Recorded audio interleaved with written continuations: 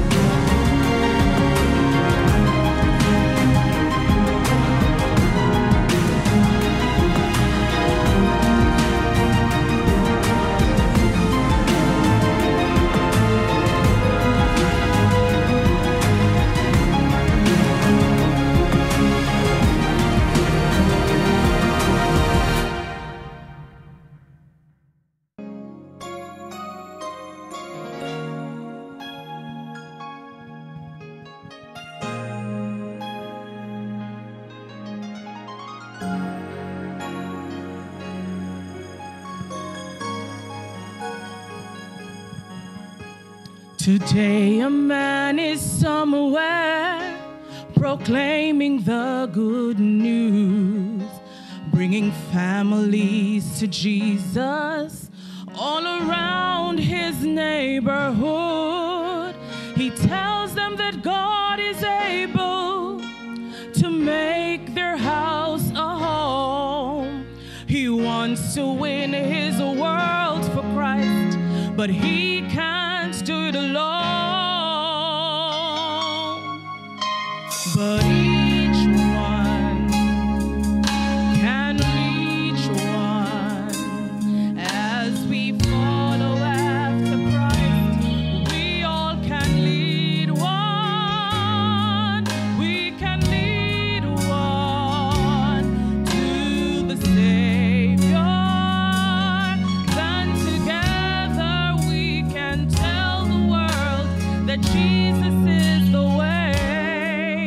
If we each one reach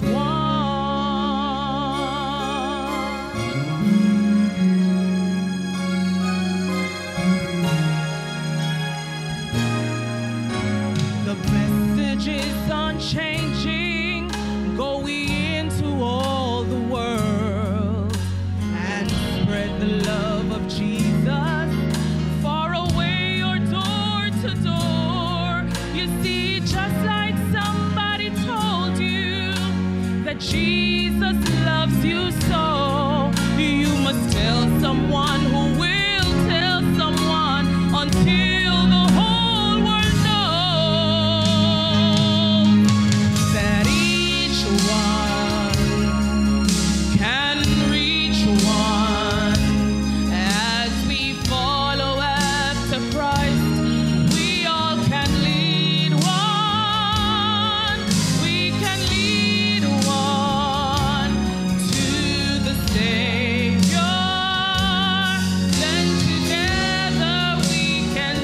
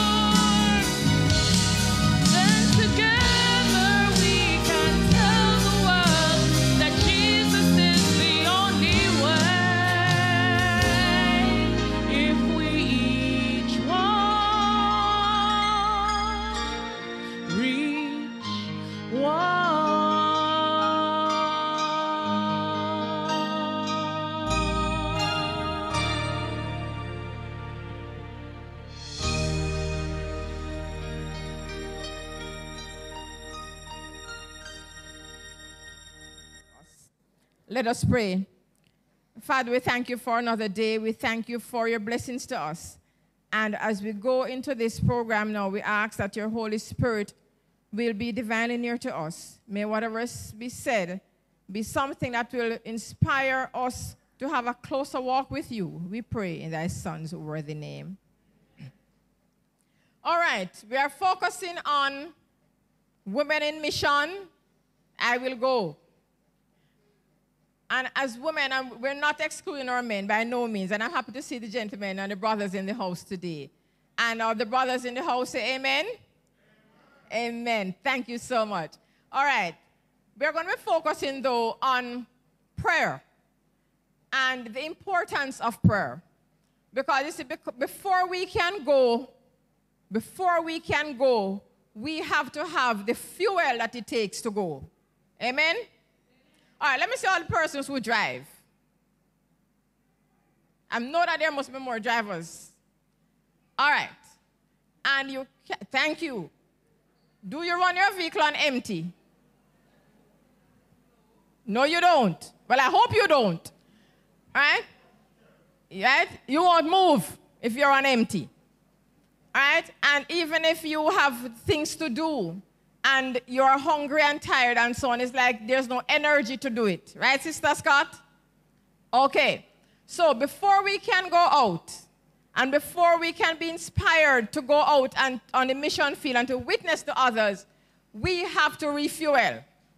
And that is what we're going to focus on. I'm not going to be long. We're just going to focus a little bit on that. We're going to be talking about praying in the last days. And is there anybody here who does not believe that we are living in the last days? All right. Is there anybody here who believes that we are living in the last days? Oh, yes. And it's not just what is happening between Ukraine and Russia. It is not just the crime. It's just everything. It is just everything that is pointing to the fact that we are living in the last days. And for those of us who might not take it seriously, listen, we need to understand what is happening. So we're going to be talking about praying in the last days. And Sister White, in Testimonies for the Church, says, pray, yes, pray as you have never prayed before, that you may not be deluded by Satan's devices, that you may not be given to a heedless, careless, vain spirit and attend to religious duties to quiet your own conscience. Because sometimes we do.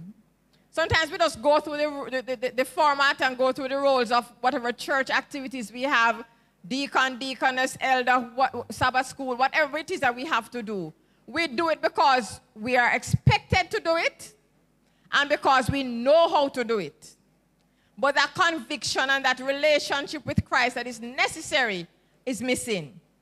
In Child Guidance, she says, the idea that prayer is not essential is one of Satan's most successful devices to ruin souls. And I'm talking to myself, it seems. Huh? There are a lot of people who don't think that prayer is important, you know. Because guess what? We are bright. We have been in the church for years. And there's nothing that the pastor or the elder or anybody can tell us that we don't know. So because we're so eloquent and we're so well-spoken and we're so knowledgeable, then we think that we're brighter than God. And we don't need prayer. She goes on to say, prayer is communication with God, the foundation of wisdom. God is the foundation of wisdom. He is the source of strength and is the source of peace and happiness. And it means that no matter what is happening around us, He will keep us safe in the eye of the storm. It has been said that prayer does not need proof outside itself because its proofs are within. It is in the nature and function of man. You see, just like how we eat and we drink and we breathe, that is how prayer should be to us. Amen? Prayer in the life of a Christian is essential, yet so few of us make it essential. As prayer meetings, and we can attest to that, prayer meetings is one of the least supported ministry in this church. Let me repeat. Prayer meeting is one of the least supported ministry of the Seventh-day Adventist Church. And it goes to show that a lot of us really think that prayer is not important. Yes, individuals' prayer is important, and I hope that we pray at home. That's another story, but we will not get into that one today. Right? But when it comes on to corporate prayer, when it comes on to my praying with Sister Bowen or praying with Nerine, that is important. It's not about telling Nerine my business. It is about the fact that we need to come together as sisters and as brothers and share one another's burden. And you don't have to know what the burden is. You don't have to know what the details of the burden is. It is not about finding out what people's business is. No. It is about loving your brother and sister enough to pray with them and pray for them. And while we stay at home and pray for them, it is important that we come and pray with them. Iron sharpeneth iron. And the fellowship of us being together. Have you ever been really down and out? And you see a brother or sister and they give you a smile and say, you know, oh, hello sis, how you doing? And it just makes your day. Huh? Never happened to you? No, man. It seems that I'm all alone in this, Sister Nerine. Me one and God. No, seriously. COVID has done a lot in terms of separating us, in terms of physical distancing. But this is social distancing, that's another thing, that we tend to mix the two. While we are physically apart, we should still be socially together. Because that is why we have phones. That is why, not true. And you have WhatsApp, Brother Scott, and you have, CUGs. We can keep in touch with each other. And we need to do that. We need to understand that when we're talking about praying, it is corporate prayer and it is individual prayer. So understand that while prayer ministry is important and while we have prayer meetings, as members, we need to support these. Because there is going to come a time when we need the prayer. Whether we believe it or not, there is going to come a time when I need extra prayer. And if I have not been there for you, it's going to be hard. Some of us really, it's going to be hard to come and say, boy, Brother Fletcher, so and so and so, and I have not been showing up for others when they have their needs. We're not going to be selfish. We're going to work together. What is prayer? Prayer is for every moment of our lives, not just for times of suffering or when we are in trouble. And many of us do this. You see, when things are going good, we don't remember God, Brother McInnes. Because it's all about us. And it is our achievement, Sister Bowen, and it is my hard work. Right? And I have a job, and, I can pay my bills, and it is my money, and it is my this and my everything. But let us remember that in an instant, things can change. And some of us only rely on God when we are in trouble. In the good times, we don't remember God. And that is why so many of us have to stay in hard times. Because He has to be constantly putting us down so that we can lift our heads up to Him. Prayer at its highest is a two-way communication where listening to God replies become more important than whatever we say to Him. Some of us like to talk. And as parents, when we just talk to the parents, especially the mothers, we like to talk. Amen? They go like it's not true. Mothers like to talk. Not true. Okay, Nerine maybe doesn't talk. But mothers like to talk. And we like to know that our children are listening to us. Granted, sometimes my two they have mastered the art, and I've said it, they have mastered the art of looking at me when they were younger, of course, and saying, yes, mommy, yes, mommy. And sis, after they say, yes, mommy, I'm finished, we say, what did I just say? They haven't heard a word. Ask John when you see me, I'm Janine is here. So they have mastered the art of doing that. Now listen, it's a two-way communication. So when we talk, or when we talk with God, God listens. But sometimes we talk so much that we don't wait to hear what God is saying. Because it's all about us. And we just reel off whatever we have to say And, you know, it's like, have you ever been in a situation where you're talking with somebody and you're trying to get a little word in and they just go on and just go on? That is how some of us behave with God. We just keep on flowing with the talking. And God, sometimes I say, God must be just sitting there and say, give me a chance. No? Let me just say something to know. He does not get a chance. But it's a two-way communication, and we have to remember that. He says our greatest model of prayer is obviously Christ Jesus himself. He was constantly in an attitude of prayer, and never more urgently than when in the face of suffering. This shows us that Jesus did not only pray when he was in trouble or it was suffering time, but he said he was constantly in a mode of prayer. So when time came that he underwent his suffering, he had a relationship with God. And that is what we need to do. We need to have a close relationship with God in good times and in bad times. He says an amazing thing in Scripture is how much time Jesus spent in prayer. No, Jesus didn't need to pray. Let us just understand that. He really didn't need to be praying. But this was for our example and for his strength. He had only 3 years of public ministry, but he was never too hurried to spend hours in prayer. Sometimes we think that we're too busy to pray.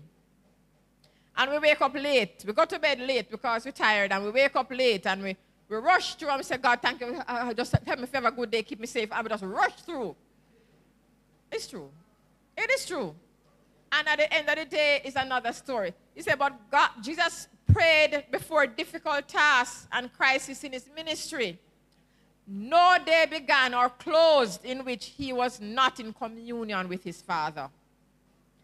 As people of God, as women, this also should be our task, our example. He prayed long and he prayed often. He prayed briefly. Now listen to this part.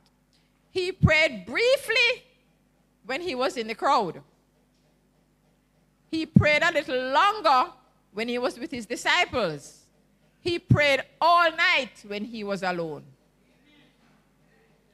Have we catch that one? We do it in the reverse. Thank you. We pray the long prayers when we are at church and we are asked to pray. Right? And then when we go home, we say, look, a bridge version. You know, God, it be tired and I prayed at church today. So, but you understand. So just keep me safe and watch over me tonight. And that is it. We're not to do it in reverse, brethren. We're to follow Jesus' example. The short prayers are for the congregation when we're here. The long prayers are for when we are in communion with God, one-on-one. When we can pour out everything and tell him everything. Not that he doesn't know, but that is when we have those kind of prayers. When we go in our closets or in our bathroom, you ever go into your bathroom, mate, and you just let out everything? All right, you're not doing that. I do that. All right, or when I'm at home alone, we just let out everything.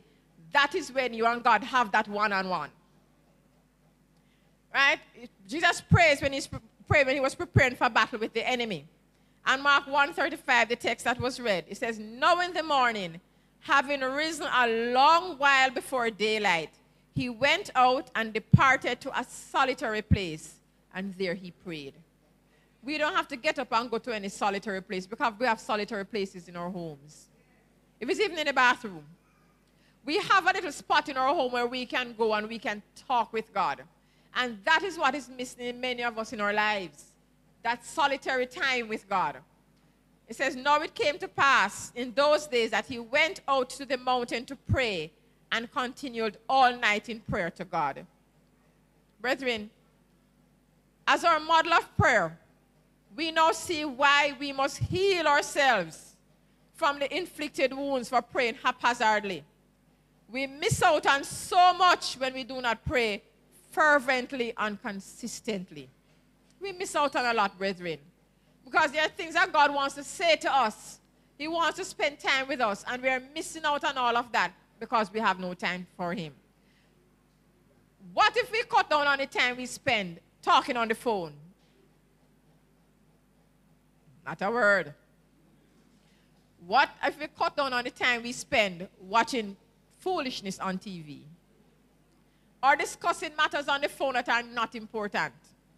or spending time on Facebook or so in other people's business, or following what Rihanna is doing or what whoever else is doing, and spend time with God. Think about it. Is it an act or an attitude? It is a matter of developing the biblical lifestyle of being able to pray without ceasing. This should be the motto of every true believer of Christ. And as we pray, our prayers never become merely an act, but an attitude of life. That is where we need to be. Because we pray as an act, because we're expected to. And our spouse, or our children, or our neighbors, or our church members expect us to pray. So when we come, we put on an act.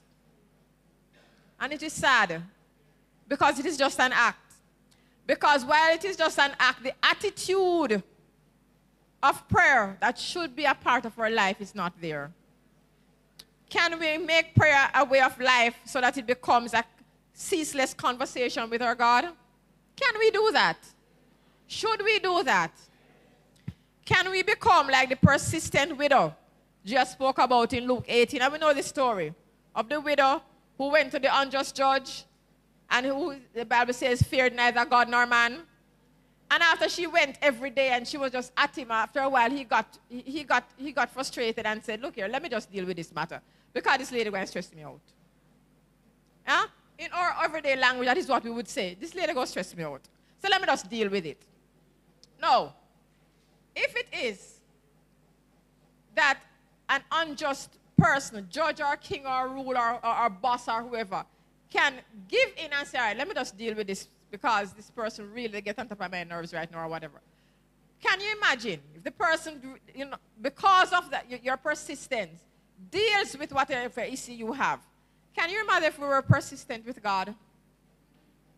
Think about it. God longs to have us grasp his promises, to believe that they are intended for us as well as the original hero. So when the promises were made to the patriarchs and so on in the Bible, they were also made for us, brethren. So don't think it was only made to Moses and Job and so on. They are relevant to us and they were made for us. Instead, we wrestle alone with our dilemmas.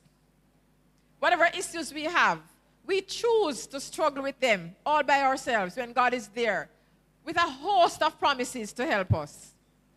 But because we estrange ourselves from him, we divorce ourselves from him, we separate ourselves from him, then, he's there with all of this love and all of this care and all of these promises to comfort us and all of the responses to help us. And we will not turn to him because we have it all, we have it all set. We're good. We can manage. And especially for parents, when you want to reach out and help your children.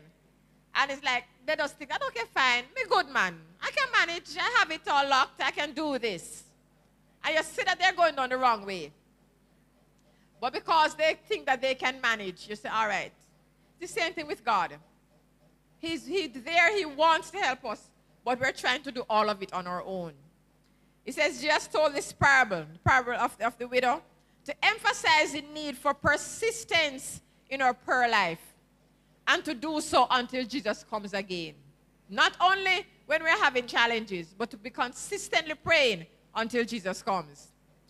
He says, Jesus wants us to get to the point, to get the point he's trying to make in the parable. The point being that persistence pays off. Pray until something happens. Amen? Pray until something happens. Says if a corrupt judge can eventually be worn down over a course of time to render justice, we can rest assured that God will be much quicker to deliver an even greater justice. Put it another way. If an unjust judge eventually listens to the widow, how much more quickly will a caring, loving God respond to his children? But let us be careful. It's horizontal to say.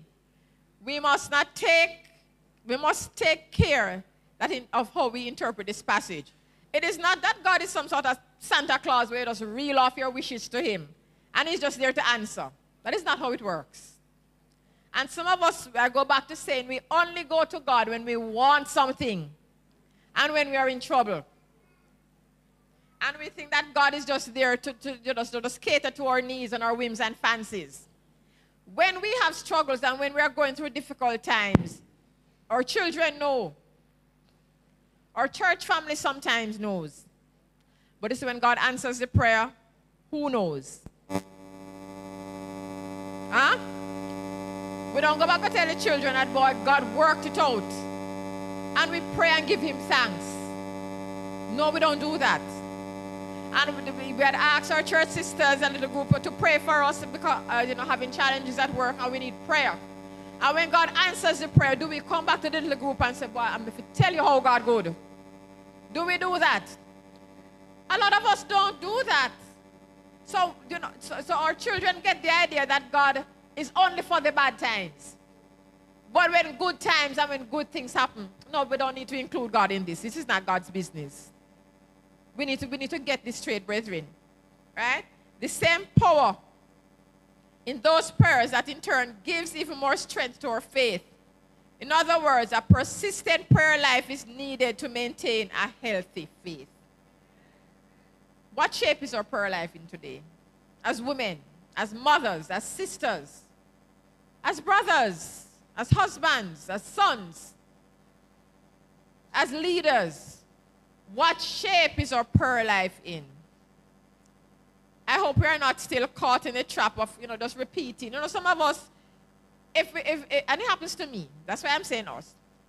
If we stop and think about how we pray, it's the same prayer,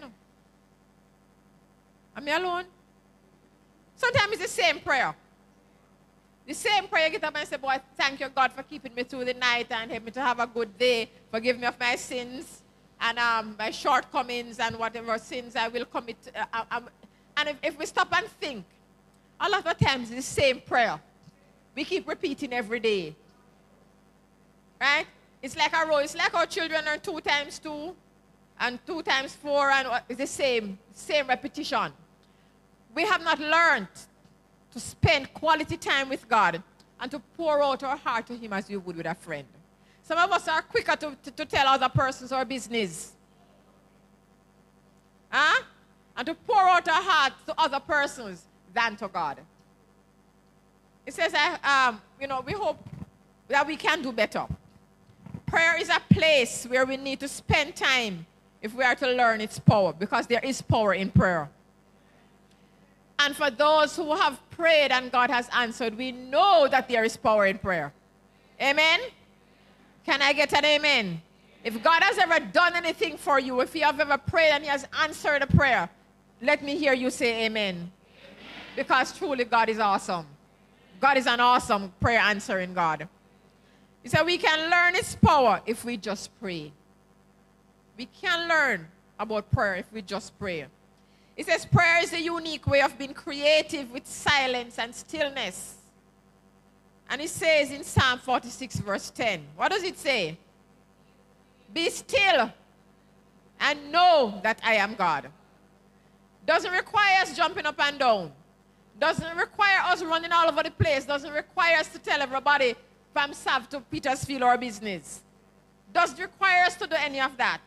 It requires us to go to God, to pour out our hearts to him, and then wait on him for the answer. Because he says, be still. Means keep quiet. Just wait. Pause. Stand up right there, so have a seat. And let me show you that I am God. Just as with the children, the crossing of the Red Sea. Just like that. He showed up and showed that he was God. And he can do the same thing for us. He can show up for us and show that he is God. So do we know that a person has more strength when he or she is at prayer than all the world's governing authorities have to rule their nations combined? When you are praying, you have more power than Putin or Biden or Holness or anybody else. When you are praying, because you are in contact with the King of the universe. You are in contact with the all-powerful God. So you have the power from him. And as long as we maintain that contact with him, he will see us through. I hope that when we leave here today, we'll have a greater urgency for prayer. I hope we can develop a more consistent pattern that develops into ceaseless, persistent communication with God. Why do we need to do that? Because when we pray, we create relationship with God. He says, Joshua 7 verse 10 says, God asks, why are you lying on your face like that? Many times we're cast down and we're distressed and we're stressed and we're demotivated and delusioned. And God is asking us, why? Why are you cast down, O my soul? Why? And John 6:37 says, he who comes to me, I will not cast out. All we need to do is to go to him. Right? Psalm 27 verse 8. My heart has heard you saying, come and talk to me. And my heart responds, Lord, I am coming. The invitation is there and God says, come, let us reason together. Come talk to me, man. Come, let us have a conversation. And some of us don't respond. But he said, he wants us to say, Lord, I'm coming. I'm coming. Because we have issues to talk about, you know. My issues might not be yours and yours might not be mine. But we all have issues we need to talk to God about. We all need the strength. We all need the care. We all need the guidance. Right? It says, keep your wants, your joys, your sorrows, your cares, and your fears before God. You cannot burden him. Right? Sister Scott might be tired to hear me call and say, why is this so and so and so? Yeah, she might get tired. But we can't tire God. You cannot weary him. His heart of love is touched by our sorrows and even by our utterances of them. Take to him everything that perplexes our mind. Nothing is too great for him to bear, for he holds up the worlds. He rules over all the affairs of the universe. Nothing that in any way concerns our peace is too small for him to notice. There is no chapter in our experience too dark for him to read. There is no perplexity too difficult for him to unravel. No calamity can befall the least of his children. No anxiety harass the soul. No joy cheer, no sincere prayer escape the lips, of which our Heavenly Father is unobservant, or in which he takes no immediate interest. Psalm 147 verse 3, he healeth the broken in heart and bindeth up their wounds. The relation between God and its souls are as distinct and full as though there was no other soul except us. That is the relationship God wants to have with us. As if we are the only persons, the only person in the universe that he has to relate to. He's never too busy. You know, sometimes you have a need and you call somebody and you get a busy signal. Ever happened to you? Never happened to you? Yes, man. Or you go to a doctor's office or you have some emergency and you go and you have to sit and wait. Right? Because there are other persons ahead of you in the line. That is not so with God. He relates to you as if you are the only person in the universe. What a God. What a God. It says prayer leads to confession and submission. Psalm 139, 22 and 24, 23 and 24 says, read with me if you are seeing it. Search me, O God, and know my heart. Try me and know my anxieties, and see if there be any wicked way in me, and lead me in the way of everlasting. When we pray, we are anticipating the latter rain. Not only will the latter rain empower our witness, but it will also strengthen us for even more troubling times that await the people of God. And if we think we are going through troubling times now, just wait.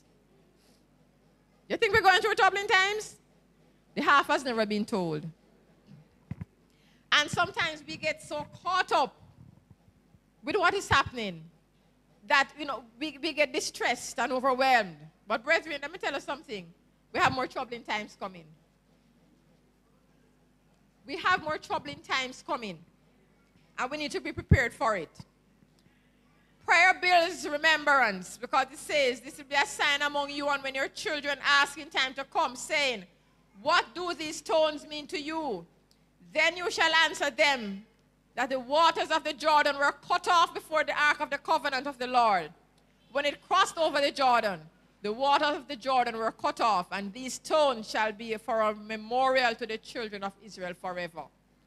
What is your memorial for what God has done? What is the Jordan or the Red Sea that he has opened for you and taken you through? Do you have a memorial? Do you remember what God has done? Every now and again, do you remember his goodness and the mighty acts that he has done? What is the altar? What is the memorial that you have set up to say, God, you're truly a great God? And I remember you, and every time I look at this, I remember how good you are. What is your memorial? We pray remembering how God has led us. It says, when was the last time we thought of the great things that God has done for us? The things that we take so much for granted. Huh? We pray every day and we thank God for life. Do we understand? Are we truly thankful for life? We thank God for food. And we have it to spare. And many of us, if we go to bed hungry, it's not because we don't have food, it's because we choose not to cook. Amen? Hello? Amen? Oh, so I'm alone in this. All right. Sometimes we have food till it stays in the fridge and we have to throw it away. Not true? And when you cook the rice and peas or whatever, and it stays there and you eat out of it Sabbath or you eat Sunday, by Monday you don't want that again. You understand? And when we cook different things, it stays in the fridge because every time you think, you say, no, son, I don't want that again. We want something new. We thank God for food. But have we considered the many people who are starving? So when we say, oh God, thank you for the food and thank you for fresh air and so on, are you considering the persons who are living in polluted areas where they have no fresh air? The things that we take so much for granted. Consider there are many persons who don't have these. And we ask ourselves, what shall I render to the Lord for all his benefits to me? That is the question. What shall I render to the Lord for all his benefits to me? Prayer is not, as we come down to the end, prayer is not just for emergencies.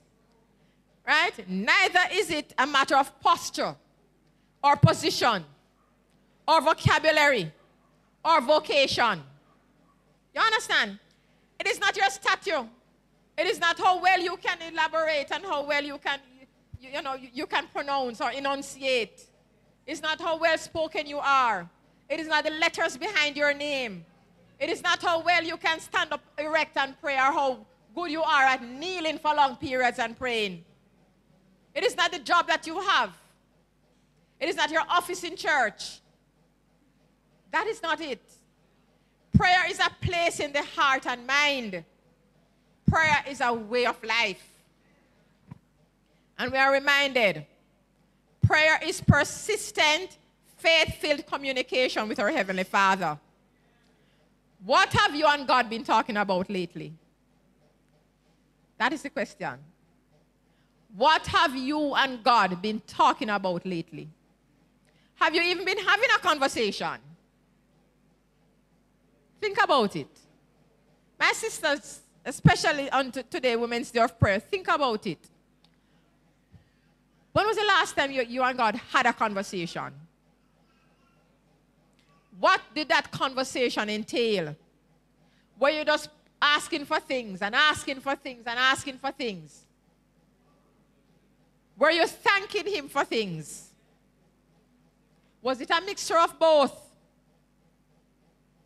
What was the conversation like? It says, look, the Lord our God has shown us his glory and greatness, and we have heard his voice from the heart of fire. Today we have seen that God can speak to us humans, and yet we can live. We need to have conversations with God. We need to be praying and thanking him. We need to cry to him and have him answer our prayers.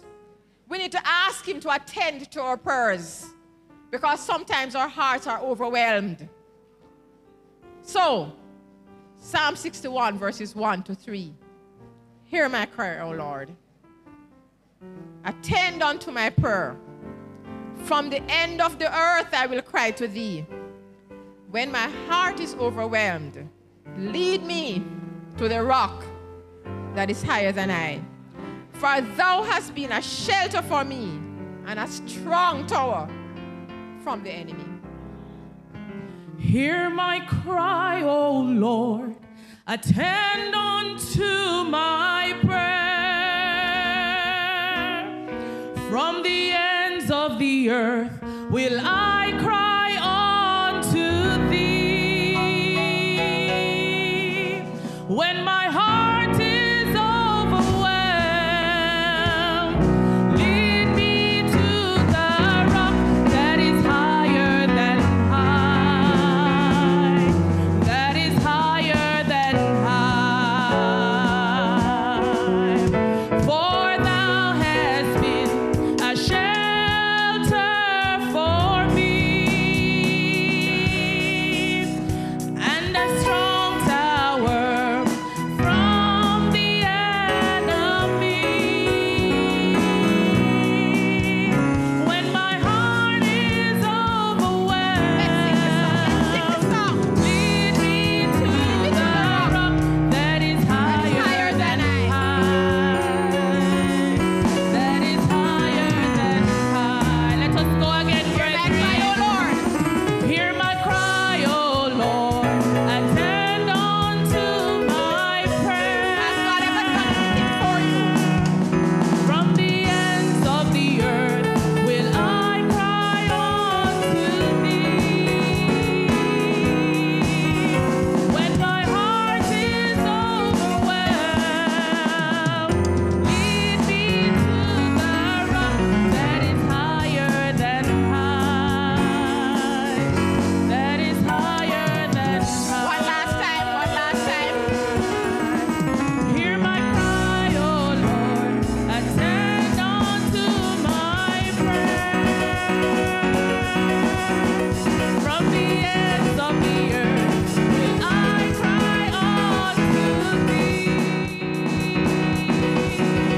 When my heart is overwhelmed, lead me to the rock that is higher than high, that is higher than high,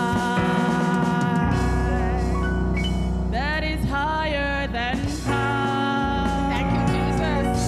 That is higher than high.